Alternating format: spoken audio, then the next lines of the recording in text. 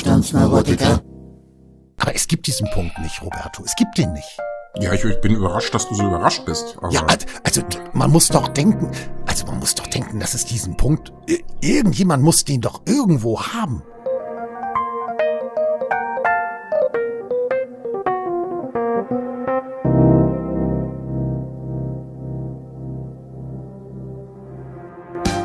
Willkommen beim Wohlstandsneurotiker, dem Podcast der Neulandrebellen.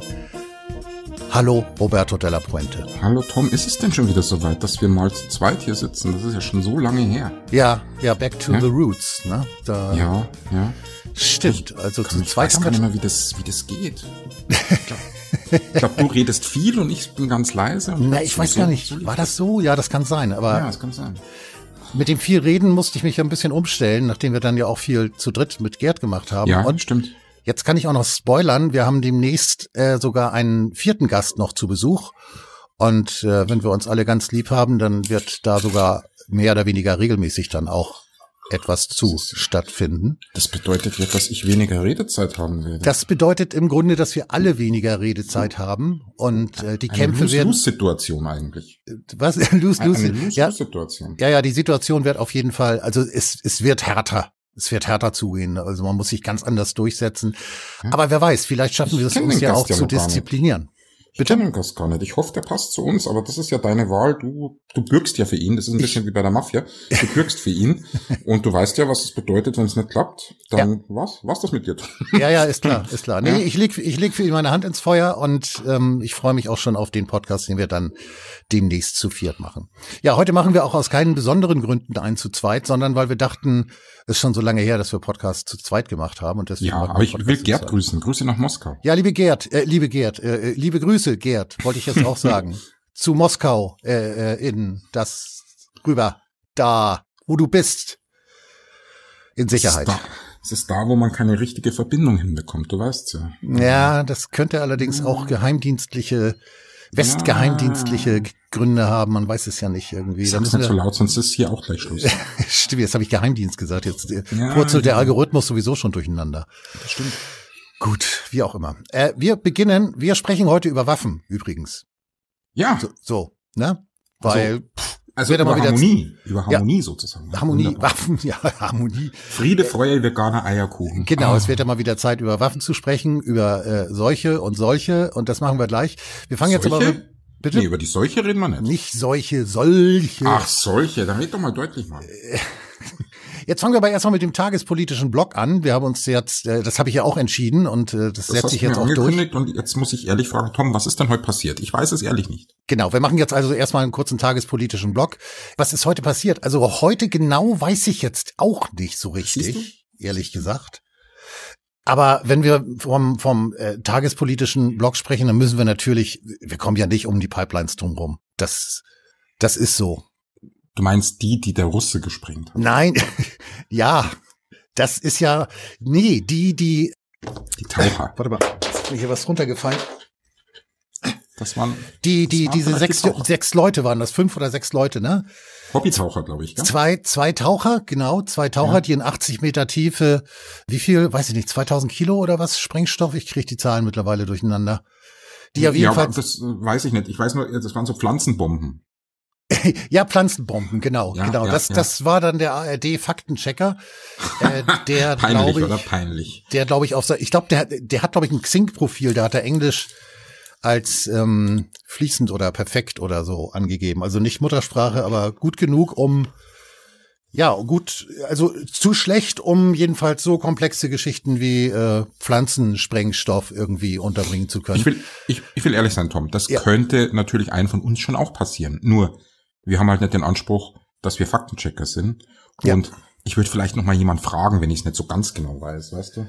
Ja, das ist ja sowieso problematisch. Also ich habe auf einem Sprengstoff-Blog, jetzt ist der Algorithmus endgültig im Wahnsinn. Gibt's? Jetzt habe ich auch noch es gibt also wirklich so eine Seite, auf die bin ich geraten bei einer Recherche für was anderes. Und zwar ging es darum. Das würde ich jetzt gern wissen. Ja, das kann ich dir sogar erklären. Also da ging es tatsächlich um diese Faktenchecker. Und ich bin dann über Umwege auf dieser Seite gelandet und die wird, ich weiß gar nicht, ob der die betreibt oder nur einen Text auf dieser Seite geschrieben hat. Jedenfalls hat er einen Text geschrieben zu einer Anfrage der Faktenchecker vom ARD. Und die Anfrage hat er dann beantwortet und ich vermute, dass er das auf Englisch gemacht hat. Jedenfalls hat er dann geschrieben, ja, dass also diese Pflanzengeschichte, das sei halt dann, da hätte die ARD dann irgendwie einen Übersetzungsfehler gemacht. Dann hat er da nochmal hingeschrieben und gesagt, hier, also das, so geht das nicht, das ist falsch, das ist totaler Unsinn und er korrigiert das mal. Die ARD hat dann aber irgendwie das sehr halbherzig gemacht, so dass das Ganze dann mehr oder weniger irgendwie in den sozialen Medien landete und dann wiederum ein Institut für Sicherheit, KIT oder so, ich weiß es nicht genau, jedenfalls ein wohl ziemlich renommiertes Institut, dann einem riesigen Shitstorm ausgesetzt war, weil zwischen Hass und Häme so ziemlich alles dabei war, was man sich nur vorstellen kann. Wahrscheinlich auch irgendwelche Leute, die dachten, dass das Institut jetzt irgendwie das Ganze in die Luft gejagt hätte mit Pflanzen oder so, man weiß so wenig. Also jedenfalls hat der dann wieder hingeschrieben und hat gesagt, hier, also wir müssen das Problem lösen. Und Dr. Kai Gnifke höchstpersönlich hat geantwortet, und zwar nach 11 Tagen. Nach 11 Tagen. Also ich weiß gar nicht, ob der Text schon draußen ist. Ich habe einen Text über die unwürdige oder die Würdelosigkeit unserer Mainstream-Medien geschrieben. Und ich muss sagen, es ist wirklich, sie sind sich für nichts mehr zu schade. Also da ist für mich, ich meine, die Story ist nun wirklich so offenkundiger Schwachsinn. Naja gut, aber schau mal, explosive Pflanzen, ich komme ja aus der deutschen, wie soll ich sagen, 90er Jahre Popkultur und vielleicht erinnerst du dich noch an den Maschendrahtzaun. Erinnerst du dich da noch dran? Ja, sicher. Stefan Raab. Das war ja ein Rechtsstreit. Früher war die Salisch noch mit echten Streitigkeiten beschäftigt. Und da ging es immer um einen Knallerbsenstrauch, der durch den Maschendrahtzaun ging. Und ich dachte, Knallerbsen, also es gibt ja explosive Pflanzen offenbar. Ja, ich dachte, die hätten da Knallerbsensträucher da vielleicht gepflanzt. Ja, ich weiß aber nicht, was soll das mit den Pflanzen jetzt? Die Geschichte ist doch viel größer. Ja, natürlich ist die Geschichte viel größer. Ja, die Pflanzen, das ist wieder mal so eine AfD, sag ich schon. Ja, oh Gott, der Algorithmus, er dreht durch. Eine ARD-Geschichte. Aber ich meine, überhaupt. Ja, einerseits. Also ich meine, Roberto. Ja. Entschuldige, ich meine, man muss sich das mal vorstellen. Also diese Story mit 6 Leuten, glaube ich, oder 5 Leuten plus ein Tauchassistent, aus dem die ARD dann auch einen Menschen gemacht hat, aber das ist wohl irgendwie eine Maschine oder sowas Unbemanntes oder Bemanntes. Also Tauchassistent ist jetzt kein Männlein oder Weiblein, sondern irgendwie ein Gerät gewissermaßen. Also auch das hat die ARD versaubeutelt. Und dieser Faktenchecker, das vielleicht nochmal abschließend, der hat offensichtlich ganz alleine gearbeitet. Also der hat das ganz alleine gemacht und da wurde dann auch nichts überprüft oder nochmal gegengecheckt oder so, sondern so nach dem Motto, hier, du bist jetzt der Faktenchecker, das wird schon stimmen, was du machst. Nein, du hast eine Sache vergessen, er hat das ganz alleine gemacht, am Schreibtisch sitzend. Genau. Das musst du dazu sagen. Ja. Das ist natürlich der große Vorteil, wenn man vom Schreibtisch aus weg arbeitet, nicht so wie jetzt Seymour Hersh oder sowas. Das ist ja, wenn man da nicht am Schreibtisch sitzt und wenn man das nicht einfach aus irgendwelchen Google-Recherchen erfährt, dann ist das ja schon sehr fehleranfällig, ja, so anonyme Quellen und so, man weiß ja nie, mit wem man spricht. Ja. Deswegen logisch, Schreibtisch ist immer die bessere Option. Ja, definitiv. Patrick Barb ist ja der Nächste, das ist ja auch ein Journalist, der ja in der Ostukraine war, hat jetzt mit den Pipelines nicht ganz so viel zu tun, nur sehr indirekt, aber man hat ihn ja im Grunde auch vorgeworfen, dass er ja hier vor Ort war und so und journalistische Arbeit macht. Das ist natürlich falsch. Heute macht man journalistische Arbeit schön vom Schreibtisch aus, am besten im Homeoffice. Ja. Bezüglich Barb muss man natürlich auch noch dazu sagen, dass ihm ja vorgeworfen wurde, er sei gewissermaßen als offizieller Beobachter zu diesen Referenten gegangen. Und meines Wissens, du kennst ihn ja, glaube ich, auch persönlich, meines Wissens war das so gar nicht, sondern er ist, glaube ich, für sein Buch auf Recherchereise gegangen, oder? So ist es.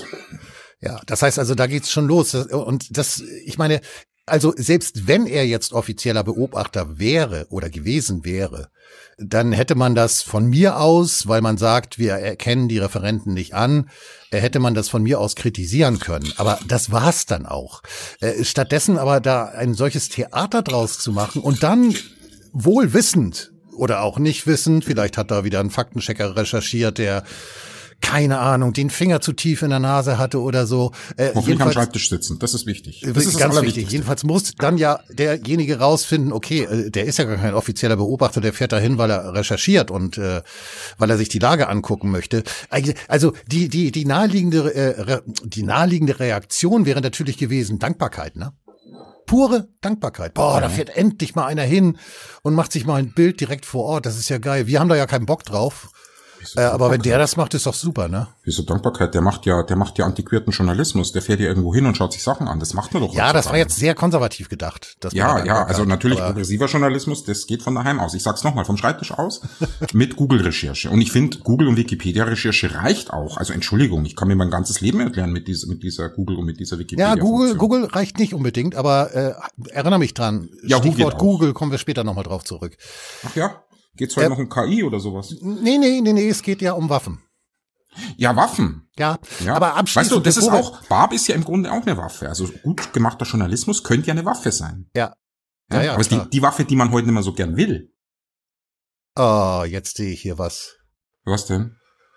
Wir zeichnen auf am 16.03. Es ist jetzt 18:24 Uhr und ich sehe gerade, dass die Grünen-Politikerin und Kriegsgegnerin Antje Vollmer gestorben ist. Ach, das habe ich vorher schon gelesen, ja. Das habe ich gerade jetzt erst. Ach, ja. Ja, die Grünen sterben langsam aus. Ja, aber nicht nur deswegen, sondern auch aus anderen Gründen. Das muss man ja auch dazu sagen. Ja. Also die Guten sterben, ja. Und die anderen sterben aus, weil sie nie Grüne waren? Naja, kommt drauf an. Man müsste jetzt natürlich fragen, was war denn Grün und ist Grün denn immer per se pazifistisch gewesen? Das ist ja Quatsch. Waren sie ja auch so nicht. Ja, Kelly also, und so, aber das ist ja nicht die ganz frühen Zeiten. Ja, ich will jetzt auch nicht, die Pazifismus-Diskussion machen wir jetzt besser nicht auf. Wir sind ja im Tagespolitischen Block. Ich habe ja auch damit angefangen jetzt. Wieso machen wir Entschuldigung, wir machen natürlich die Pazifismus-Diskussion auf. Wir reden schließlich über Waffen. Ach so. Und wir wissen, Waffen ist Pazifismus. Ist doch logisch. Ja, stimmt. Ehrlich, du musst dich schon mal einig sein darüber, was du willst. Das ist ja peinlich, das muss ich rausschneiden, glaube ich. Nee, das lässt du drin. Ist das peinlich? Ich finde, dein Versagen muss auch mal. Mein Versagen, ja genau, meine Hilflosigkeit, meine Handlungsunfähigkeit, Inkompetenz. Es ist wichtig. Meine Bärbockschigkeit. Das ist mittlerweile, du bist ja mittlerweile sehr beliebt und deine Ansichten sind ja mittlerweile ich bin beliebt. Leute, ja, doch, und viele Leute von Bedeutung, also nicht jetzt unbedingt von den Machthabern. Aber viele sind ja froh, dass du schreibst, was du schreibst. Ja. Aber man muss ja auch mal sagen, dass du natürlich Fehler hast. Das war ja im Römischen Reich, die Feldherren, wenn sie dann nach Rom zurückkamen, die hatten hinten so einen Sklaven stehen, der hat ihnen ja den Lorbeerkranz über den Kopf gehalten und hat ihnen aber ins Ohr geflüstert, bedenke, dass du nur menschlich bist. Und ich finde, das dokumentieren wir jetzt, dass du auch nur menschlich bist, damit du nicht überschnappst. Ja? Ah, okay. Ja? Ja, das sind natürlich Kontrolle, jetzt Checks and Balances nennt sich das. Brisante Neuigkeiten, mit denen ich jetzt hier klarkommen muss. Aber gut. Tja. That's life. Du hast nicht ernsthaft gemeint, dass wir einen seriösen Podcast machen, wir zwei? Das wäre ja ganz neu. Aber dieses Gottähnliche, das hatte ich schon relativ gut verinnerlicht. Und da muss ich jetzt Ja. Nein, das ist wichtig. Also du musst schon wissen, dass du auch als Gott fehlbar bist. Ja, okay. Ja? Gut. Ich möchte aber trotzdem noch mal ganz kurz und dann steigen wir auch gleich, dann wird durchgeladen, sozusagen. Schön. Die National Rifle Organization freut sich.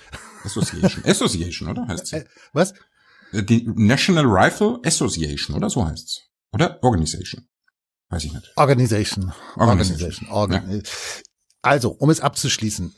Die Würdelosigkeit unserer Medien ist für mich, ich habe da einen Artikel geschrieben, genau deswegen bin ich auch eben auf die Seite gegangen von RT, weil ich gucken wollte, ob mein aktueller Text schon drauf ist. Jetzt und hast dann du RT auch noch gesagt. Oh ja, RT. Jetzt können wir eigentlich aufhören. Putin. Die Würdelosigkeit und wirklich, also so eine Geschichte zu kaufen, also die nehmen andere nicht mal geschenkt. Und unsere Qualitätsmedien kaufen eine Geschichte, die von der Pflanze bis zur Tauchtiefe über ich weiß nicht was einfach nur Schwachsinn ist, so dass also wirklich jeder Idiot sofort merkt, ja Gott, also warum auch immer das jetzt gemacht wird, möglicherweise um uns mit so viel Geschichten wie möglich zuzuballern, dass wir irgendwann so überhaupt nichts mehr wissen. man kann doch als Journalist nicht allen Ernstes das Ding verbreiten auf eine Art und Weise, die nur implizieren kann, dass man glaubt, dass das stimmt. Das kann doch nicht sein. Okay, ich muss dich. Da ist doch gar nichts mehr an Würde, natürlich da ist kein Stolz, verkaufen. Da ist keine Ehre. Das ist für mich, ich weiß gar nicht, das ist ekelerregend. Ich find's ekelerregend, wirklich. Was für Begriffe, Ehre, Würde, Ehrlich? Ethos. Ja, ich find's Du bist ein Mann von gestern. Ekelerregend. Du bist Widerlich. von gestern. Also du bist so abstoßend. von gestern. Also das. Weißt du, bisher war ich ja immer sehr kritisch gegenüber unseren Qualitätsmedien und häufig auch sehr, sehr kritisch. Aber ich habe bis zum heutigen Tage oder bis zu dieser Situation mit dieser Pipeline-Geschichte habe ich zumindest keinen Ekel empfunden. Und es ist wirklich, dieser Punkt ist erreicht. Ich ekle also mich. den Ekel habe ich habe die Corona-Zeit nicht vergessen. Ich habe schon sehr großen Ekel, schon sehr lange. Ja, da ging's bei mir noch mehr. Vielleicht auch, weil es länger gedauert hat, mehr in Richtung Wut und teilweise Hass. Jetzt kommt nicht der Algorithmus, jetzt kommen die Hörer. Hass ganz schlecht und gar nicht gut und tut dir nicht gut und ist nicht gesund und ist kein gutes Gefühl und nimm mal lieber ein anderes. Aber egal, Hass war bei mir auch mit dabei aber Ekel, selbst in diesen 2 Corona-Jahren war kein Ekel dabei und jetzt finde ich sie ekelerregend. Wieder gut. abstoßen. Ja. Man kann nicht so tief tauchen, oder? Doch, man kann so tief. Kann schon, oder? Ja, man kann. Aber man braucht dann Dekompressionskammern im Prinzip und so ein Ding ist irgendwie so groß wie ein Fiat 500 nicht so oft, oder muss so. ich zugeben. Ich befürchte, wenn ich einmal tauchen würde, würde ich auch nur einmal tauchen, wenn du verstehst. Ich käme wahrscheinlich nicht mehr auf. Ja, logisch. Ja, das Tiefste, was ich getaucht bin, waren, glaube ich, 2,10 Meter, als ich beim Freischwimmer den Gummiring hochgeholt habe oder so. Also ich bin jetzt auch kein Taucher. Hast du da eine Pipeline gesehen? Da war keine Pipeline. Keine? Nein. Sonst wärst du verdächtig, das weißt du, gell? Aber das ist auch schon ein bisschen her, dass ich den Freischwimmer gemacht habe. Ach so. Ja, oder war das der Fahrtenschwimmer, ist auch egal. Ja, gut. Lassen wir es so stehen. Also, wie gesagt, mein Ekel ist, der hat sich ausgebreitet, da kann ich jetzt auch nichts gegen machen, das ist halt, wie es ist. Ja, und da haben die Medien auch selbst Schuld. Ich meine, man muss doch mal so eine Grenze haben, wo man sagt irgendwie, also bis hierher und nicht weiter. Ich meine, ich mache mich ja gerne lächerlich und auch über Jahre, aber irgendwann ist mal ein Punkt erreicht, wo ich dann sagen muss, nee, also das ist jetzt selbst für mich, obwohl ich wirklich so ein richtig schmieriger, schlechter Propagandajournalist bin, das ist sogar für mich zu viel. Aber es gibt diesen Punkt nicht, Roberto. Es gibt den nicht. Ja, ich bin überrascht, dass du so überrascht bist. Aber ja, also man muss doch denken, dass es diesen Punkt, irgendjemand muss den doch irgendwo. Nein, man muss das nicht denken, man kann das denken, das machst du. Man muss es überhaupt nicht denken, du siehst, das geht ja. Ja. Ja gut, ich bin jetzt angepisst. Lass uns über Waffen sprechen. Ja, ich wollte dich fragen, ob ich eine hab? Hast du Waffen daheim? Nein. Okay, das heißt ja, mit anderen Worten, du bist ja eigentlich ein Kriegstreiber. Ich bin, weiß ich gar nicht. Nee, weil so einfach ist es dann auch wieder nicht. Ja, doch, du hast keine Waffen. Das reicht schon. Du hast keine Waffen daheim und das ist schon ein Anzeichen, dass du jemand bist, der es ja nicht mit Frieden hat, zumindest. Aha, ja. Ja, da muss man natürlich ein bisschen differenzieren, ne? Ja, muss man? Ja, ich glaube schon, weil ich habe übrigens schon häufiger in letzter Zeit, weil Waffenbesitz war ja dann immer mal wieder auch hier Thema. Wir sprechen jetzt also über die unterschiedlichen Baustellen. Habe ich tatsächlich mal von einem Sportschützen oder von 2 Sportschützen gehört, der sagte, das Gefühl ist unbeschreiblich, wenn du so ein Ding in der Hand hältst. Ja. Also ich meine, ich kenne das jetzt, wo du es sagst. Also ich habe auf dem Dom und so habe ich dann mit Luftgewehren geschossen und so, ne? Das ist ich hatte Pipifax, aber das war geil. Also es war echt geil. Nee, ich hatte eine richtige Pistole mal in der Hand. Ach, okay. Ja, wir hatten das so in der Berufsschulklasse, so ein Bosnier, der hat mal so eine Knarre mit in die Berufsschule mitgebracht und ja, das macht Sinn. Ja, logisch. Ja. Und ich hatte sie dann in der Hand irgendwie, gerade als der Lehrer zur Tür reinkam.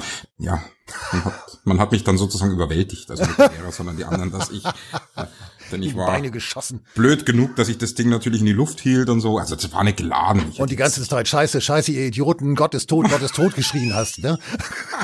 So hätte es ausgehen können. Wir würden heute nicht mehr podcasten.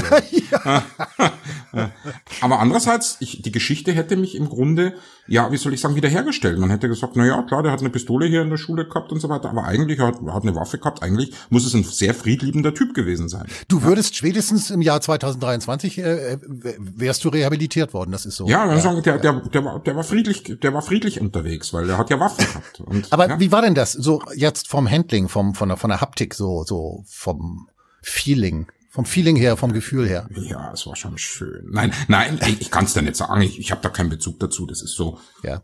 Wie soll ich sagen, wenn du, kann man auch sagen, ohne dass man jetzt vielleicht, naja doch, also ich sag mal so. Du, der Algorithmus ist durch mit uns, das ist egal. Wir können das so ein Körper, reden. So ein weiblicher fühlt sich schon besser an. Ach so, ja, also das. Nein, also das vergleichen ja auch viele und sagen, die nennen ja sogar ihre Waffe dann, weiß ich nicht, Amanda oder so oder ja. Brunhilde und geben ihr ja einen Mädchennamen und so. Also das hat schon was. Ich glaube, das hat schon was Erotisches für so Waffennamen.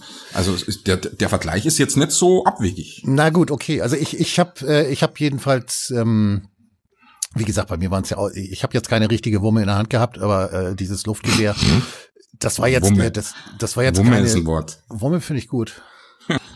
Das hatte schon was. Also sagen wir mal so, ich kann mir schon vorstellen, dass wenn du so eine Glock oder Magnum irgendwie in der Hand liegen hast und weißt auch, was das ist, weil wenn du es nicht weißt und es legt dir einer rein, dann kann es ja alles Mögliche sein, dann kannst du auch nichts entwickeln.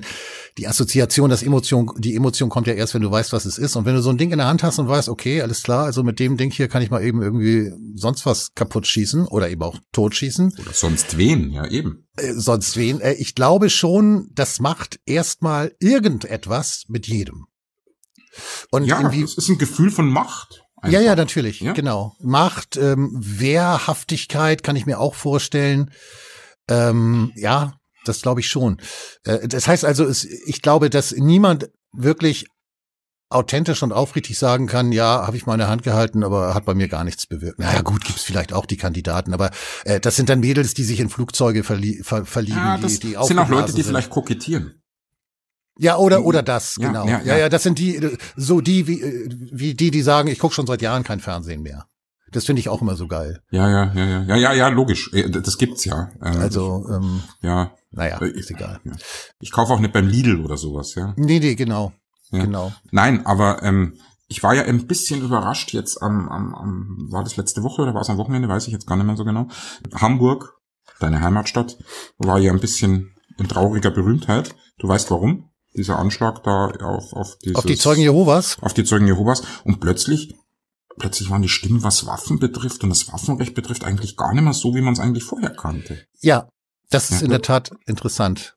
Also ich verstehe das gar nicht. Man hat doch Waffen als Frieden, ja, also Frieden und Waffen, das war ein Wort, das war synonym.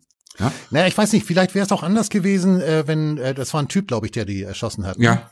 Vielleicht wäre es auch anders gewesen, glaube ich, am Ende. Ach so, vielleicht wäre es auch, ich weiß nicht, vielleicht wäre es nicht so wild gewesen, wenn er das Ganze mit einem Panzer erledigt hätte. Da hast du recht, oder vielleicht mit so einem Düsenjet oder so. Ja, oder einer Drohne. Die Kampfflugzeuge, so heißt es. Genau, irgendwie sowas. Ja. Denn das ist ja, das verkürzt den Krieg. Das stimmt, du hast vielleicht recht. Ja. Das musst du ja immer bedenken. Also wenn du über Panzer und ähnliches schweres Gerät sprichst, musst du immer bedenken, das verkürzt den Krieg.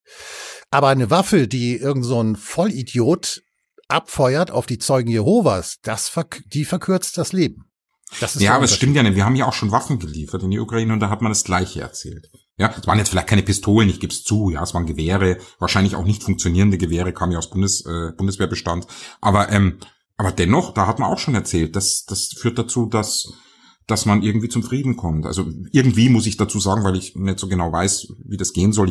Die Logik ist mir immer noch nicht so ganz schlüssig. Du darfst auch nicht vergessen, Hamburg ist eine komische Stadt. Da funktionieren auch viele physikalische Gesetzmäßigkeiten nicht und eben auch jetzt diplomatische und geopolitische. Also wir wissen natürlich, dass jeder Panzer, den wir liefern, natürlich den Krieg verkürzt. Ist ja ganz klar. Also es ist ja ganz logisch. Das geht ja gar nicht anders. Ja. Aber in Hamburg, da kann das dann auch sein, also wenn du jetzt Panzer nach Hamburg lieferst zum Beispiel, dass da womöglich sogar das Leid verlängert wird. In Hamburg. Das könnte sein. Also mich in der Ukraine. Mich hat's nur irritiert, man hat jetzt dann von der Verschärfung des Waffenrechts gesprochen. Es gibt ja ein Waffenrecht. Es ist ja auch nicht so, dass du hier in Deutschland in irgendeinen Laden zum Lidl reinmarschierst und bekommst jetzt hier im Sonderangebot irgendwie eine Glock. In Amerika gibt's sowas, teilweise in verschiedenen Bundesstaaten, auch nicht überall. Da gibt's sowas. Da kriegst du auch teilweise irgendwelche Rabattmarken, wenn du dir so ein Gewehr kaufst. Du kannst auch eine Halbautomatik kaufen. Das geht alles. Ja. Bei uns ja nicht. Wir haben ja ein Waffenrecht und es ist gar nicht so einfach, an so eine Waffe zu kommen ohne Waffenschein. Legal, gibt ja immer Möglichkeiten, dass man das unterläuft, logisch. Und jetzt man muss es noch verschärfen. Man könnte ja eigentlich das, was man hat, ein bisschen umsetzen. Das könnte man ja machen mit Kontrollen und so weiter. Tut man ja nicht. Ja. Fehlt am Personal, das ist klar, ja, Personal fehlt. Die sind ja alle, viele sind auch 4-mal geimpft und so, da kommen die nicht zum Dienst, so weißt ja, wie es ist. Und ich will damit nur sagen, was wollte ich denn eigentlich damit sagen? Impfen ist Waffen? Impfen ist Frieden? Nee, das wollte ich nicht. Ich weiß nicht, was du sagen wolltest, aber ich kann sagen, was ich sagen will. Ja, sag mal, ich jetzt vielleicht auch fällt's mir kurz wieder vergessen habe. Aber warte kurz. Es lag mir auf der Zunge. Ach ja, genau. Also ja. Gesetzesverschärfung. Also ja, das ist so eine Geschichte, das ist das Murmeltier, wie es leibt und lebt. Immer wieder grüßt das Murmeltier. Bei jedem Verbrechen, bei jeder Terrortat, bei jedem Brandanschlag, bei jedem Amoklauf, bei jeder Vergewaltigung, bei jedem Kindstod, bei jeder Rentnerin, die überfallen und erstochen wird, kommt immer wieder die Forderung, wir brauchen schärfere Gesetze. Und das ist, abgesehen davon, dass es natürlich erstmal ratsam wäre, die bestehenden Gesetze anzuwenden, anstatt sich neue auszudenken, die man dann auch nicht anwendet. Also die Nichtanwendung von Gesetzen wird ja ab einer bestimmten Summe von Gesetzen dann auch relativ kompliziert. Abgesehen davon, du hast, glaube ich, eben das Wort schon kurz eingestreut, Personalmangel. Also du kannst natürlich das beste Gesetz haben, wenn das Personal nicht da ist, um das Ganze zu exekutieren und umzusetzen und dementsprechend auch durchzusetzen, dann nützt dir das alles nichts. Ja, dabei wäre es doch gar kein Problem. Wir haben doch in Corona-Zeiten gesehen, selbst mit wenig Personal, so Maskenkontrollen in der Bahn, das hat ja immer funktioniert. Das ging komischerweise immer. Ja, selbst mit wenig Personal. Man könnte vielleicht mal 100 Milliarden Sondervermögen auflegen für Gesetzesverschärfungen. Das könnte man machen. Inklusive Personalbeschaffung natürlich. Aber der Punkt ist ja ein ganz anderer. Nein, ich wollte ja nochmal Verschärfung des Waffenrechts. Das war dann plötzlich, also die Bionadenbourgeoisie hat ja dann gesprochen von der Verschärfung. Bionadenbourgeoisie?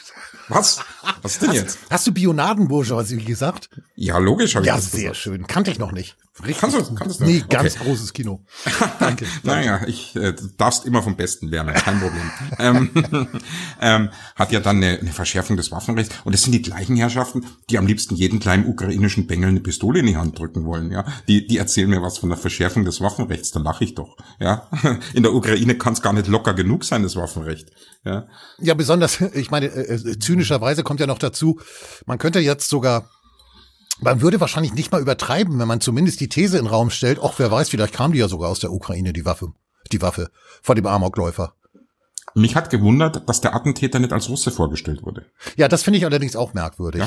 Ja, vielleicht holen wir das jetzt hier mal nach. Ich habe Bilder gesehen, da sah der so russisch aus. Wie sieht ein Russe aus? Ja, liebe Morgenpost und Bild und Spiegel. Wir sind der Meinung, das könnte ein Russe gewesen sein, der Hamburger Jung da. Ich frage nochmal, wie sieht denn Russe aus? Russe hat auf jeden Fall dunkle Augen oder blau. Wulstige Lippen? Wulstige Lippen oder eben sehr schmallippig. Er hat immer schwarzes Haar, es sei denn, sie sind braun, blond oder rot. Und er hat so eine vorstehende Stirn. Er hat eine vorstehende Stirn, er hat, das mit der Nase war was anderes. Also da muss ich sagen, da war mein Großvater schon besser informiert. Ja, ne? Ja. Die haben da so Schädel abgemessen und so weiter und so. Also das war ein bisschen, soll ich sagen, ein bisschen wissenschaftlicher als das, was heute so läuft. Gell? Mhm. Heute sperren wir einfach mal russische Dirigenten und russische Sopranisten. Ist eine Sopranistin die Netrebko? Ich weiß nicht, ich habe da keine Ahnung. Ist glaube ich, ja, ich glaube, die ist. Sagen wir Opernsängerin, ja, dann stimmt's wahrscheinlich auf jeden Fall. Eine Sängerin für Musik mit Geigen, genau. Genau, wunderbar. Das ist ja, weißt du, damals war das wissenschaftlicher, da hat man Schädel vermessen und so. Das ist jetzt von denen, die man umgebracht hat, oder was meinst du jetzt? Naja, man hatte ja vorher schon was im Bestand. Ach so. Ja, nee. Gott, das hauen sie uns um die Ohren, das weiß ich. Ja, der Algorithmus, der hat sich längst verabschiedet wahrscheinlich. Der hat gesagt, nee, ja, das macht die keinen Hörer Sinn. auch. Nein, ich gehe. die Hörer nicht. Ja. Wir haben ja solche Hörer, die kennen das ja teilweise noch vom Abmessen. Und ja, ich muss auch mal sagen, jetzt, wir machen hier mal eine ganz zynische Geschichte und wer damit nicht klarkommt, kann ja ausmachen. Leute, da draußen. Ja. Seht zu, dass ihr damit zurechtkommt, wie wir das machen hier, oder geht in den Wald oder was? Oder im Zweifel ist zu Hause. Liebe Hörer, ich kann auch nichts dafür, dass der Wellbrock so ist, wie er ist. Nee, ich bin, wie ich bin. Und ich will ja auch so bleiben, wie ich bin. Du darfst. Wie heißt es immer? Das ist auch immer so ein Proletenspruch. Die einen kennen mich, die anderen können mich. ja, ganz das schlimm. ist ein Schenkelklopfer. Das ist fast so schön wie Carpe Diem. Ja, da schmeißt man sich weg, ne? Ja, also, wunderbar. Wir haben vorhin über Google gesprochen, ne? Jetzt komme ich nochmal auf Google zurück. Habt das auch Waffen? Nee, weil wir haben ja darüber gesprochen, dass, beziehungsweise es stand ja auch geschrieben, jemand hat es aufgeschrieben, es stand geschrieben, dass der Amokläufer von Hamburg, dass der wohl auch bekannt war. Ach, auch? Und ja, der hat wohl auch ein Buch geschrieben. Na, echt jetzt? Ja, tatsächlich. Das habe ich heute Kollege Morgen. Kollege von uns? Was? Kollege von uns? Ja, das ist jetzt vielleicht... Was hat er denn? Weißt du, was er geschrieben hat? Nein. Ja, das will ich ja gerade erzählen, aber du lässt mich ja nicht zu Wort kommen hier. Ich unterbreche dich ständig. Irgendwie ich glaube, das ist so ein fiktionales Ding, dass irgendwie, ich glaube, Jesus in Gestalt von Hitler wieder zur Erde kommt oder umgekehrt oder so. Und das heißt aber nicht, er ist wieder da, oder? Nein. Nein. Das war ja Hitler, das war ja nicht Jesus. Also Jesus in Gestalt von, ist ja auch egal. Jedenfalls, also er hat wohl ein relativ verstörendes Buch geschrieben und hat das sogar auch verkauft. Und wie oft, weiß man nicht. Das weiß ich nicht, aber die Polizeiwachtmeister, die haben davon sogar Wind bekommen, die haben das erfahren und haben dann in die Google-Suche eingegeben den Namen des Amokschützen und den Suchbegriff Waffen. Und Google hat nichts ausgespuckt. Und dann haben sie gesagt, dann passt das schon. Wenn Google da bei dem Jungen mit Waffen nichts ausspuckt, dann ist das in Ordnung. Wenn Sie jetzt allerdings zum Beispiel die gleiche Suche nochmal auf Amazon gestartet hätten, dann wären Sie auf das Buch von dem Jungen gestoßen. Und dann hätten Sie das mal durchlesen können und dann hätten Sie vielleicht gedacht, oh, der ist ein bisschen komisch und womöglich besteht da sogar Handlungsbedarf und wir müssen da jetzt was machen. Das heißt, die Google-Suche allein, gut, ich meine, das wird jetzt in Zukunft anders, wenn wir ChatGPT haben, dann kann sowas ja nicht mehr passieren, aber so wie die Wachtmeister jetzt da Google benutzt haben, war das suboptimal. Man kann sagen, also Suchmaschinenoptimierung war das nicht. Aber auch darauf will ich gar nicht hinaus, sondern auf diesen völlig albernen, absurden und lächerlichen Anspruch, der ja letztlich im Raum steht, dass so etwas gar nicht passiert. Wenn wir aufgepasst hätten und wenn wir genauer geguckt hätten und der war ja schon auffällig und dann hätte das ja gar nicht passieren müssen. Es wird immer passieren. Es wird immer passieren. Da wollte ich drauf hinaus. Ich dachte nicht, dass du so idealistisch bist und glaubst, man könnte, egal wie, solche Dinge verhindern. Nein, ich wollte nur die Inkompetenz. Ja? Ich wollte nur die Inkompetenz der Beamten. Darum ging's mir. Da sind wir ja fast auf dem amerikanischen Weg. Also wir reden jetzt im Konjunktiv. Die Amerikaner sagen ja immer, man muss die Leute bewaffnen, damit sie sich wehren können vor sowas. Ja. Ich weiß nicht, ob ich das so sehe, aber jetzt plaudere ich mal aus dem Nähkästchen. In der Corona-Zeit habe ich manchmal gedacht, ja, also die Amerikaner argumentieren ja auch, sie dürfen Waffen tragen, nicht weil sie sich gegen irgendwelche Schwarzen wehren wollen, sondern eigentlich ist das ja ursprünglich gedacht zum Widerstand gegen eine übergriffige Regierung. Du weißt ja, das Verhältnis der Amerikaner zur Regierung ist ein anderes wie bei uns. Ich habe das in der Corona-Zeit gelernt. Versteh mich nicht falsch, ich habe keine Waffe daheim, ich will auch gar keine haben. Aber die Logik hat sich mir besser erschlossen in der Zeit.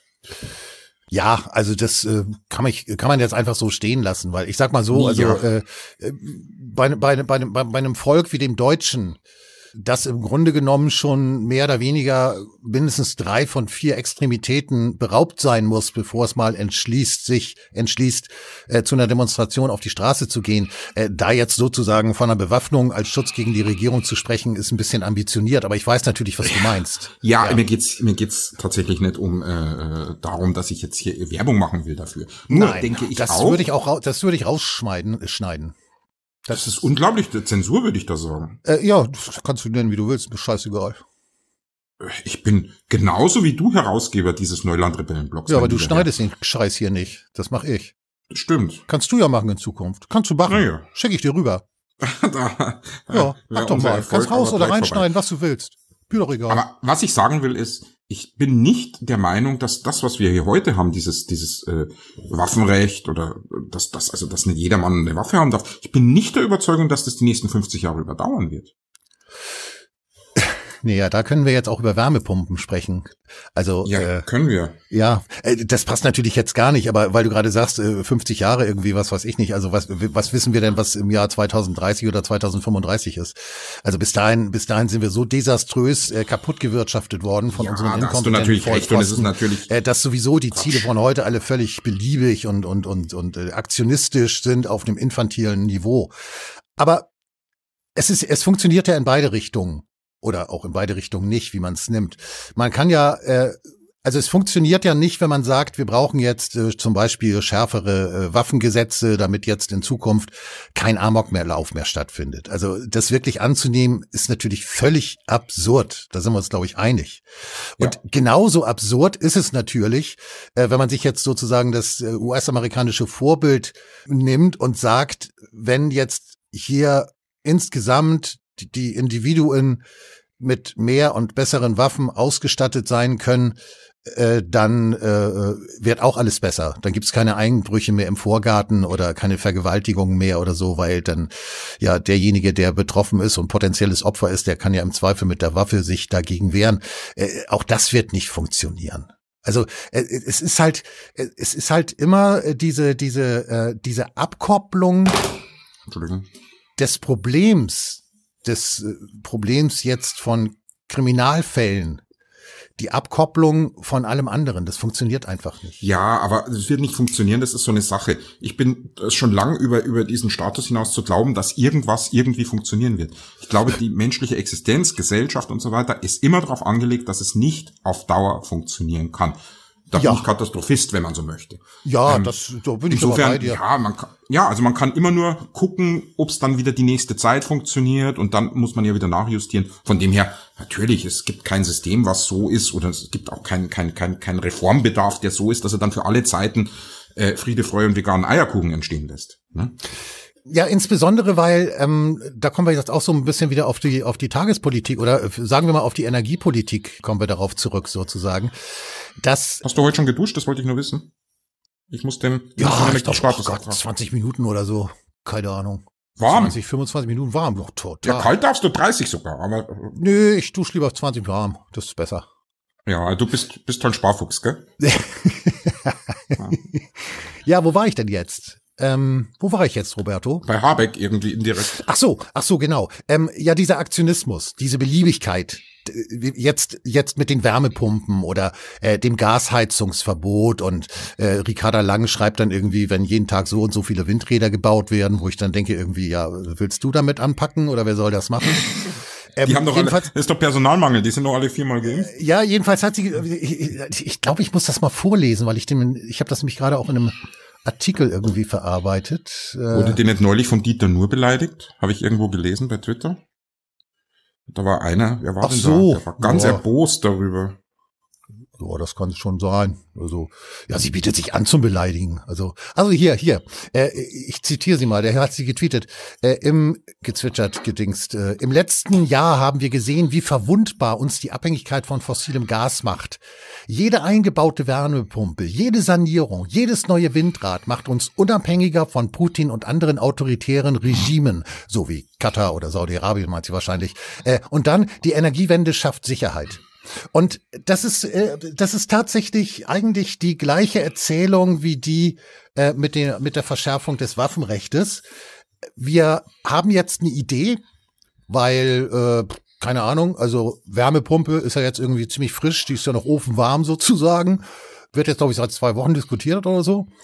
Waffen wird jetzt auch wieder diskutiert, weil wir ja einen Amoklauf hatten. Das heißt also, situativ wird ein Thema hochgehängt, das dann im Zweifel unser Schicksal und die weitere gesellschaftliche, politische, energetische, wie auch immer, Entwicklung der nächsten 20, 30, 40 Jahre gestalten soll.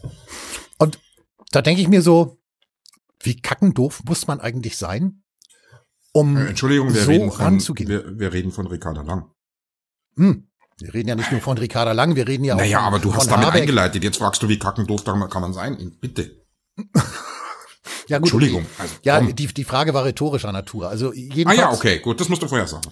Der Punkt ist eben, dieser intellektuell unterirdische politische Aktionismus, der in etwa so planvoll vorgeht wie ein junger Hund, der immer nur im Jetzt lebt und immer nur jetzt finde ich das spannend und dann kommt da ein Geräusch und dann gucke ich da wieder hin und dann belle ich mal und dann kacke ich mal irgendwie. So kannst du keine, der Hund jetzt, so kannst du keine zukunftsausgerichtete Politik machen. Und das ist das Problem auch mit dem Waffenrecht. Was will denn eigentlich, das war dann wahrscheinlich wieder Faeser, die dann erstmal wieder leicht vom Waffenrecht gelabert hat, oder? Oder wer war das? Ja, unter anderem. Aber natürlich sie auch, ja. Ja. Und, übrigens war es auch die Bionadenbourgeoisie war es auch. Ja, und hast du irgendwie was mitgekriegt, wie das genau jetzt ausgestaltet werden soll? Darum geht's doch überhaupt nicht. Es geht doch darum, dass man den Leuten suggeriert, man tut was und man ist betroffen. Darum geht's. Ja, vielleicht beim Waffenrecht, aber nicht bei der Wärmepumpe. Naja, da hat es nämlich ganz konkrete Folgen. Ja, da hat es ganz konkrete Folgen. Und wenn es jetzt zum Beispiel tatsächlich so läuft, wie der durchgeknallte Kinderbuchkritzler sich das vorstellt, dass ab 24 dann keine neuen Gasherde, hätte ich fast gesagt, wohl auch nicht, keine neuen Darf ich kurz unterbrechen? Ja. Kinderbuchkritzler ist jetzt Habeck? Ja, klar. Nicht der geschossen hat. Das war ja kein Kinderbuch. Ach nein. Also im ersten Moment dachte ich, wir reden wieder von dem hier. Nein, ja, also das war jetzt aber, die ganze Welt schreibt Bücher, man weiß ja schon gar nicht mehr, wer wohin gehört. So komplexe Sachen kann ich nicht. Wie? Jedenfalls, du hast natürlich recht. Also beim Waffenrecht, wollte ich sagen, beim Waffenrecht wird es natürlich so sein, dass wahrscheinlich nächste Woche spätestens quatscht kein Mensch mehr darüber und dann ist der Drops gelutscht. Da hast du recht, klar. Es fahren dann immer erstmal alle hin, irgendwie, eine Flut, ein Toter, super, Buch, irgendwie ein Zug oder ein Flug noch besser und da müssen wir hin und betroffen sein. Aber nicht lachen, das haben mal Leute falsch gemacht. Ja, stimmt. So, und dann stimmt nicht. In Kiew haben sie auch gelacht, da war's okay. Ja, in Kiew, aber in Kiew ist Frieden. Wegen der Panzer. Also, Roberto. Ja. Jetzt konzentrier dich mal. Ja. Jedenfalls, das mit der Waffe, okay, ne? Alle jammern und meckern und Gesetze und dann kommt der nächste Weihnachtsmarkt und dann geht es wieder von vorne los irgendwie. Aber die Wärmepumpen und die Gasheizung und die ganze Energiewende und Scholz hat heute, glaube ich, gesagt, wir können auch Umbruch und wir können auch Aufbruch. Ich habe dann darunter geschrieben, ihr könnt nur Zusammenbruch. Ja, das ist schön, ja.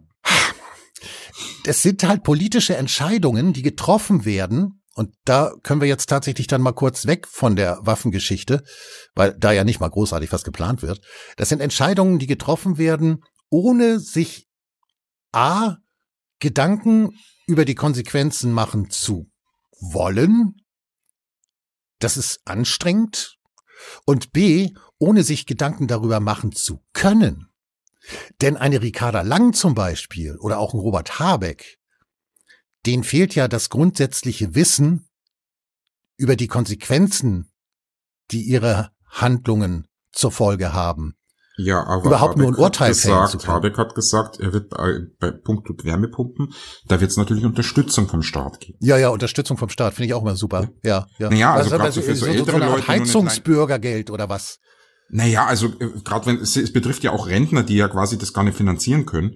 Da könnte man ja zum Beispiel, jetzt mein Vorschlag, so auch, wie soll ich sagen, neulich war es doch irgendwie, man kann doch jetzt auch quasi containern, das ist ja jetzt dann auch legitim, aber man könnte ja zum Beispiel die Flaschen die da quasi in diese Flaschencontainer, man könnte die Container ja, die haben ja nur so ein Loch, man könnte die ja aufmachen, so dass man quasi die Pfandflaschen rausnehmen kann. Das wäre ein Vorschlag, konkret. Jetzt für die Energiewende oder was? Naja, dass die Rentner halt natürlich den Pfand zurückbringen können und dann haben die Geld und können sich natürlich das auch alles finanzieren. So kann man unterstützen. Also, ja, dann könnte, also wenn man jetzt anfängt, ich meine, es ist März, ne? Dann kriegt das sogar jeder Flaschenpfandsammler kriegt das vielleicht sogar noch hin, sich 23 noch eine neue Gasheizung einbauen zu lassen. Ich glaube, das geht schon bei 10.000 Euro los. Das ist ja nix. Naja gut, das sind 25 Cent pro Flasche, wenn man jetzt mal großzügig rechnet, das sind ja nur 40.000 Flaschen. Das musst du ja mal so sehen, das ist jetzt nicht so viel. Ja, und wenn die dann zu zweit loswackeln, da bleibt sogar noch Geld für eine Tischtennisplatte. Die haben ja im Regelfall, die haben ja im Regelfall auch einen Rollator, die können das ja da reinstellen und alles. Das ist ja praktisch. Ja. Unser eins hat ja nicht einmal einen Rollator. Ach, ich nehme alles zurück, die wissen ganz genau, was sie tun, glaube ich. Ich wollte gerade sagen, du bist viel zu negativ. Plan. Ja. 40.000 Flaschen jetzt für einen Haushalt, das ist natürlich doof in der Gegend, wenn jetzt da 10 Rentnerpaare leben, die nicht so viel Geld haben, dann bräuchte man schon 400.000 Flaschen. Da wird's knapp. Das könnte passieren. Ja, aber mit dem 49-Euro-Ticket können Sie mal in die Stadt fahren. Das können Sie, aber Sie können ja auch so eine Ikea-Tasche mitnehmen, so eine blaue. Könnt ihr auch veranlassen. Das sind ja alte Leute, die brauchen ja ein bisschen gegenseitige Unterstützung. Die könnten ja auch veranlassen, dass da mal, sagen wir mal, 3, 4 Paare zusammenziehen in ein Haus. Dann genau. Reicht? Genau. Also, ich finde, du bist viel zu wobei negativ. Haus, weiß ich nicht, das ist jetzt eigentlich eher für die ukrainischen Flüchtlinge vorgesehen. Da hast du jetzt, das hast du nicht bedacht. Also ich sag mal, 4 Rentnerpaare sind 8 Leute und dann nochmal 4 oder 8 Ukrainer. Das geht. Ach, und die zusammen? Ukrainer, ja, 16 Leute und dann hat jeder Rentner einen jungen oder mittelalten Ukrainer zur Seite, den er einerseits finanziell unterstützt, weil er hat ja Geld, er geht ja Flaschen sammeln. Richtig. Und andererseits, der Ukrainer hat einen Job. Und sagen wir mal im Oktober, November, wenn alles klappt, ist es auch noch schön warm mit einer neuen Ölheizung. Eben. Überhaupt, wir haben auch den Klimawandel noch gar nicht mit in die Rechnung aufgenommen. Also, unter Umständen brauchen manche Leute gar keine Heizung. Es wird ja jetzt warm. Also, es wird ja nachhaltig warm, wir wissen es ja. 45 Grad im Sommer und 28 Grad im Winter. Ja. Ja? Ja. Ich finde, du bist zu negativ. Also. Nee, du hast recht. Ich sage jetzt nicht, dass die wissen, was sie tun, aber ich sag mal so ganz ohne Wissen machen sie es ja auch nicht. Nein, also also das ist gesammeltes Halbwissen, würde ich mal sagen. Und wenn sich da 2 zusammentun, hast du 100% Wissen. Ist so. Das ist so. Das ist wie beim Flaschensammeln. Wenn sich 2 zusammentun, dann geht was. Genau, dann hast du 4 statt 2 Flaschen einfach. Ja. Also 2 Flaschen, die 4 Flaschen sammeln, wie auch immer. Ja. Also Gott, das ist alles gar nicht so kompliziert. Und dann können sie noch Containern gehen hinterm Supermarkt, da gibt's dann kostenlos, Lasagne in TK. Das ist dann wahrscheinlich im Container nimmer TK, aber man kann es noch essen. Wenn man es schnell abgreift, kann man es noch essen. Das ist HK. Hochkühlkost ist das dann. Ja. Ja, es ist wahrscheinlich auch schon so aufgetaut und so, aber das kann man essen. Also man sollte auch nicht so negativ sein. Du weißt ja, diese Daten auf diesen Lebensmittelprodukten, das ist ja nur Mindesthaltbarkeit. Richtig. Eben, man kann so eine aufgetaute Lasagne kann man tatsächlich, also 4 Wochen danach noch essen. Okay, dann guck mal, wir sind jetzt hier 47 Minuten, 48 Minuten dabei. Dann lass uns mal zum Abschluss nochmal zu der Waffennummer rüber. Ja? Nee, noch nicht Tschüss sagen. Nein, so, okay. Nee, noch nicht. Nee, lass uns mal das Waffenproblem noch schnell lösen. Wir sind gerade so im Lauf, weißt du? Ja, wir haben gerade so einen Lauf. Ja. Waffen, Amoklauf, Waffen, Ukraine. Warte mal. Okay, Idee, Ansatz. Waffen sind grundsätzlich eine gute Idee, wenn wir sie in andere Länder liefern. Man kann es anders sagen. Das wäre doch ein Axiom, oder nicht? Waffen sind eine gute Idee, wenn sie in den Händen der Richtigen sind. Ja. Es ist wie mit dem Feuerzeug, weißt du? Ja. Ich gebe dir das Feuerzeug und du zündest dir eine Zigarette an. Alles okay. Aber so ein Pyromanen Feuerzeug zu geben, das ist gefährlich. So muss das sein. Da haben wir natürlich dann wieder das Problem, dass der Pyromane sich ja dann womöglich gar nicht zu erkennen gibt. Weil sonst kriegt er das Feuerzeug ja nicht. Ja, aber dafür haben wir unsere Medien. Die Medien können dir ja vorher sagen. Ich will nur eine rauchen. Tom, dafür haben wir Medien und Faktenchecker. Die können dir vorher genau sagen, wer richtig und wer falsch ist. Die geben das in Google ein, ne? Ja. Oder bei ChatGPT. Ja, GBT sage ich immer. Weißt du, ich bin so scheiße deutsch. Dann sag aber auch HAT GBT. Ach, hat, ja. Okay. Hat. Das hat was. Hat-GBT. Das könnte auch schon wieder irgendwie islamistischer Terror sein. Hat-GBT. Terror auch noch als Wort. Jetzt sind wir aber wirklich raus. Hallo, hab da Hat-GBT. Es könnte auch klingonisch sein. Ich glaube, der Algorithmus, der heute für uns eingeteilt wurde, der ist suizidverdächtig, wenn wir hier durch sind. Die nehmen uns doch nicht ernst, obwohl wir so seriös sind. Doch, das muss man doch ernst nehmen, was wir hier sagen. Ja. Egal, jedenfalls, okay, also in den Händen der Richtigen. Also ich finde das mit dem Ausland eigentlich besser. Weil da kann man natürlich auch so eine, guck mal, wir leben ja in einer globalisierten Welt, ne? Ja. Und dann kann man auch einfach wirklich so eine globale Regel aufstellen, dass man sagt, wir liefern grundsätzlich in andere Länder Waffen. Wir haben an der Ukraine gesehen, dass das eine gute Idee ist, das funktioniert. Kriege werden verkürzt, Menschen sterben nicht, sondern leben und denen geht's gut. Das heißt, wenn das in der Ukraine so geklappt hat, wie wir uns das vorgestellt haben, dann muss das in jedem anderen Land eigentlich auch, ja, außer Russland und China. Da liefern wir, da wird's dann schon wieder kompliziert, ne? Da muss man dann schon wieder überlegen. Es gibt noch Länder in Wartestellung, die wir vielleicht auch nicht beliefern sollten. Die sind vielleicht jetzt gerade nicht so in, soll ich sagen, nicht gerade so wichtig, aber ja, USA, weiß nicht so. USA? USA doch nicht, ich bitte dich, wir werden doch unseren Freunden Waffen liefern dürfen. Ach ja. Ja, die wollen nur keine, weil die selber welche haben. Aber ja. Die BRICS-Staaten zum Beispiel. Das ist ja so, BRICS-Staaten. Das ist so globale Konkurrenz und weiß nicht, also heute Brasilien findet ja jeder toll, ja, Fußball und Samba und so. Aber wenn die mal so Konkurrenz wären, dann würde ich da keine Waffen mehr hinliefern. Ja, in Brasilien sind ja auch so süße Kinder. Der Robert Habeck und Cem Özdemir. Ja. Die waren ja in Brasilien und haben da mit Kindern gesprochen und haben dann gesagt, guck mal, sowas wie uns habt ihr bestimmt noch nie gesehen, also sinngemäß, ne? Naja, man muss ja auch Kontakt pflegen mit den kleinen Organspendern, ne? Jei. Das der war böse. Das ist ganz schwer zu toppen. Aber ich will mal gucken, was er dann gesagt hat. Genau, ich hab's hier nämlich. Begrüßte. Ihr fragt euch vielleicht, wer wir sind. Ich bin Robert, das ist Cem. Nein, echt? So haben die das gesagt? Ja, das ist ein Zitat. Nein! Ich bin Robert, das ist Cem und wir sind Minister in der deutschen Regierung. Das ist so etwas wie euer Häuptling, aber in einem anderen Land. Wobei er nicht Häuptling gesagt hat, sondern die Welt, das stammt aus der Welt. Er hat Chief gesagt. Naja, Chief ist in Amerika durchaus in den USA ein Begriff für, also man hätte das als Häuptling übersetzt. Das ist schon so. Ach so, okay. Ja, das ist schon okay. Ich finde es jedenfalls sehr empathisch, wie Habeck auch mit den, man weiß ja auch, dass, die sind ja jetzt nicht schlau, die brasilianischen Kinder. Und da muss man natürlich auch mit einer leichten Sprache um die Ecke kommen. Und, gut, also ich bin der Robert und das ist der Cem und so. Ich bin der Nikolaus. Ja, ich bin die Barbie und das ist der also Ken. Ach Gott, das ist doch das. Also wenn du mir das jetzt nicht gesagt hättest, das ist wirklich so. Ich hätte gedacht, das hast du dir ausgedacht. Nein. Nee, da ist ja meiner Fantasie, das ist ja das Schöne an der jetzigen Bundesregierung, die wir haben, dass man da ja die Fantasie, man kann ja die eigene Fantasie im Prinzip einfach fallen lassen. Weil das politische Leben schreibt die beknacktesten Geschichten überhaupt irgendwie. Also da müssen Literaten oder Satiriker, da müssen teilweise Hunderttausende von Kilometern reisen, bis sie auf solche Ideen kommen. Ja. Und dann drehen sie sich um 360 Grad und sind auch nicht weiter. Das ist schlimm. Ja. Ach ja, naja, die fliegen ja hunderttausende Kilometer weg. Ja, sag ich ja. Ja. Ja, das war jetzt, naja. Gut. Okay, haben wir das noch? Nein, über die sprechen wir heute nicht. Das haben wir, das machen wir nicht. Nein, wir sagen auch den Namen nicht. Ja, nein, sagen wir nicht. Nee, sagen wir nicht. Haben wir denn das Waffenproblem gelöst jetzt? International schon, ne? Also wir müssen dann auch eine Länderaufstellung machen, wo sie jetzt nicht hingehen sollen.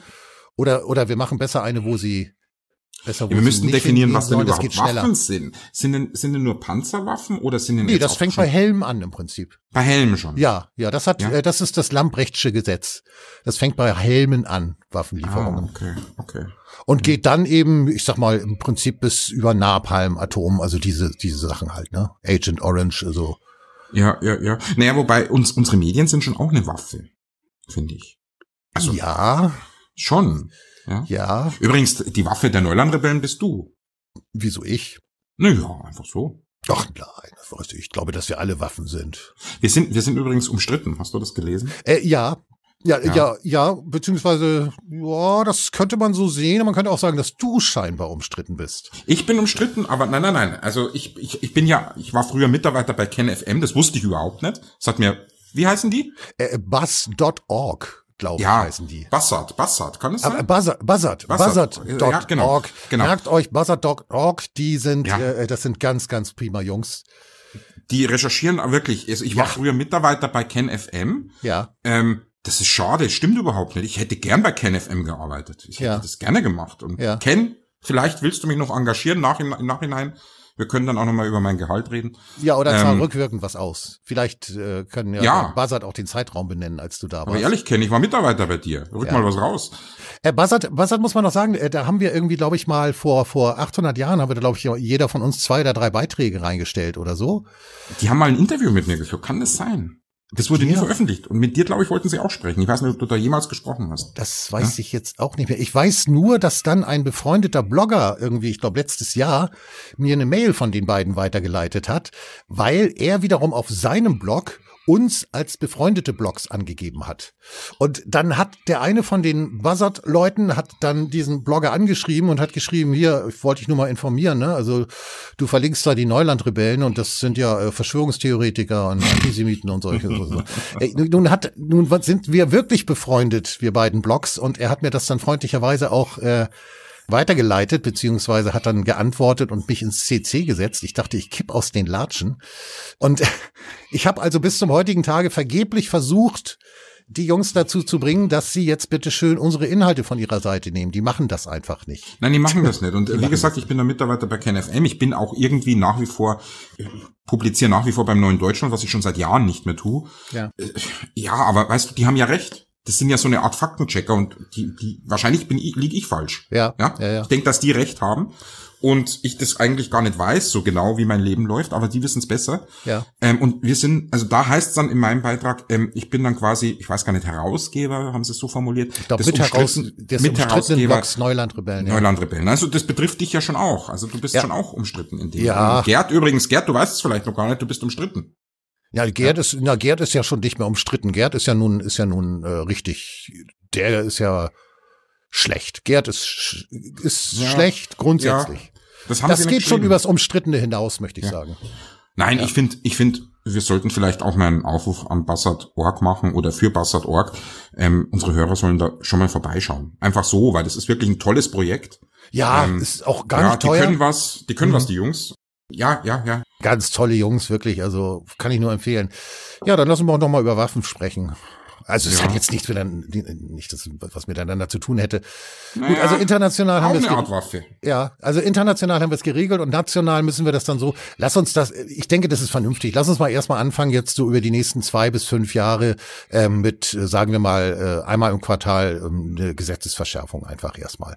Und dann kann man ja sehen in 5 Jahren, was es gebracht hat. Weil ich sag dann, wenn dann jetzt sowas gar nicht mehr passiert, zum Beispiel, jetzt sagen wir mal einmal im Quartal eine Gesetzesverschärfung. Das sind jetzt 4 nur im Jahr. Waffentechnisch oder grundsätzlich? Nee, waffentechnisch jetzt erstmal, ne, Gemach. Das sind 4 im Jahr, das sind also in 4 Jahren sind das dann, was sind das dann, 24, ne? Nee, 16 4 sogar. Jahre, 4, 16. Ja, genau. Ja. 16, machen wir 5 Jahre, dann haben wir, sagen wir 20, kann man leichter rechnen. Genau, 20 Gesetzesverschärfungen. Und wenn dann immer noch Amokläufe passieren, dann müssen wir noch mal 5 Jahre weiter gucken. Ja, aber weißt du, man kann ja so amoklaufende Menschen könnte man ja wirklich abschaffen, indem man einfach, Waffen quasi nicht mehr zugänglich macht. Also alle Art von Waffen. Messer.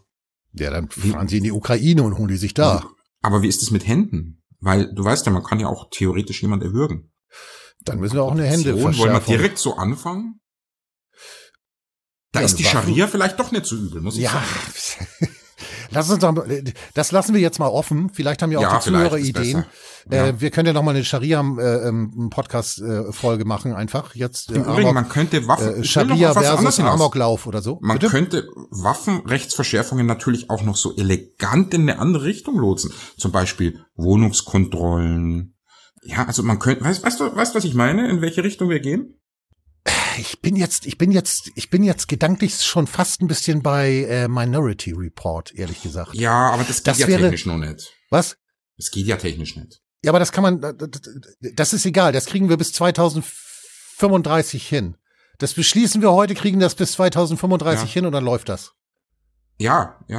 Und Da bin ich skeptisch, weil da brauchst du so ein Medium und so weiter und das funktioniert. Das ist egal, wir beschließen das jetzt erstmal. Mit den Wärmepumpen, das geht auch. Du kennst doch Minority Report, da liegen doch diese Medien da in so einer Substanz drin und so. Was die ganze Zeit, ja.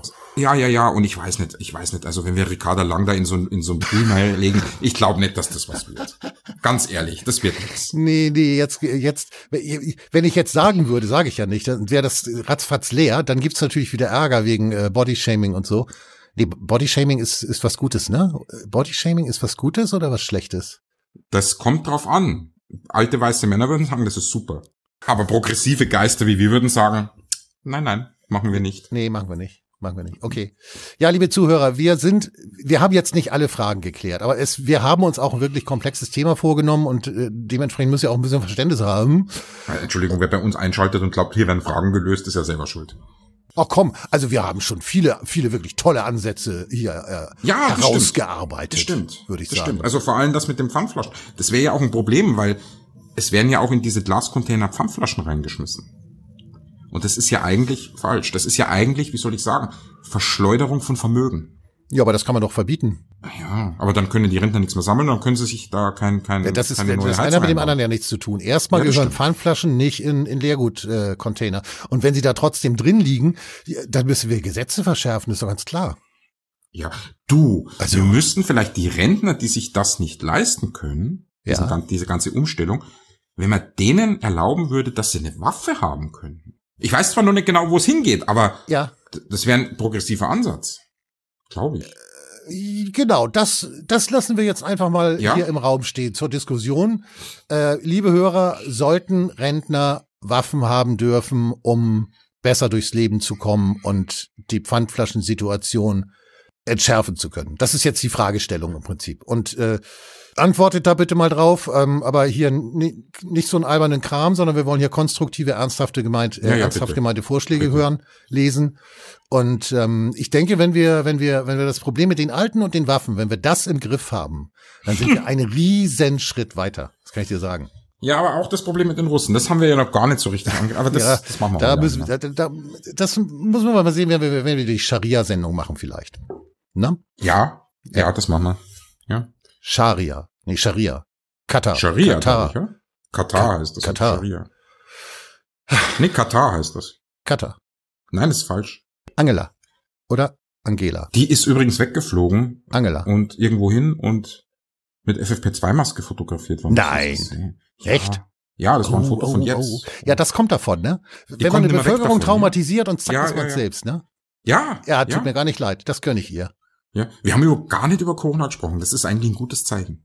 Das ist ein gutes Zeichen, ja. Naja, über das Impfen haben wir mal ganz kurz und so, aber haben wir? Das Impfen Corona? Ja, ich habe ja gesagt, keine Kontrollen und so und kein Personal, weil die alle viermal geimpft sind oder 8-mal. Und ferner liefen. Ja. Na gut, also wie gesagt, Fragestellung ist rausgegangen, würde ich nochmal schriftlich formulieren und dann wollen wir mal sehen, ne? Und dann mal gucken, was als nächstes kommt. Vielleicht wieder zu dritt ein Podcast, beziehungsweise. Ja, zu viert hast du gesagt, ja. Ich weiß nicht, ob es gleich der nächste ist, aber die nächsten Podcasts, also einer davon wird dann auf jeden Fall auch zu viert sein. Und da werden wir unter anderem als Detail, das Oberthema will ich jetzt gar nicht nennen, aber wir werden unter anderem über Roger Waters sprechen. Du, das ist schön, dass ich das hier quasi direkt live in der Sendung erfahre, nicht schon vorher oder nachher. Das ist toll. Ja, wieso, liebe Hörer, so läuft das hier. Das hatte ich dir doch. Wir hatten doch eine Telegram-Gruppe, da habe ich das auch reingeschrieben. Liebe Hörer, es gibt Telegram-Gruppen, in denen ich nicht Mitglied bin. Ja? Du bist da drin. Ich habe doch aus Versehen zuerst eine WhatsApp-Gruppe aufgemacht und habe mich gewundert, dass ich keine Sau finde. Ist auch egal. Das ist jetzt auch intern. Wir müssen das hier nicht alles nach außen tragen. Roberto, vielen Dank. Es war zu zweit, muss ich sagen, war es besser als gedacht. Was haben wir denn in Zeiten gemacht, bevor wir zu dritt waren? Wir waren doch nur zu zweit. Ja, wir waren früher ganz früher waren wir mal mit Andi, dem habe ich ja ursprünglich mal angefangen. Ja, stimmt. Da hatten wir auch ein paar zu dritt und dann sind wir aber wieder irgendwie Ja, ich weiß nicht, wir haben es irgendwie geschafft und wir haben ja jetzt auch die Stunde rumgekriegt. Also wir können es ja noch, so ist es ja nicht. Ja, also das ist wie Fahrradfahren. Ja, wie Fahrradfahren, Schwimmen oder und Fliegen. Schießen. Na, Tauchen verlernt man nicht. Tauchen verlernt man auch nicht. Also wenn du einmal 80 Meter tief warst, ist es egal. Ja, herzlichen Dank fürs Zuhören. Wir freuen uns aufs nächste Mal. Wir freuen uns auf Kommentare und wir freuen uns natürlich auf konstruktive Vorschläge. Roberto De Lapuente, herzlichen Dank. Mein Name ist Tom J. Wellbrock. Auf Wiedersehen. Bis zum nächsten Mal. Auf Wiedersehen. Tschüss. Das hat Spaß gemacht.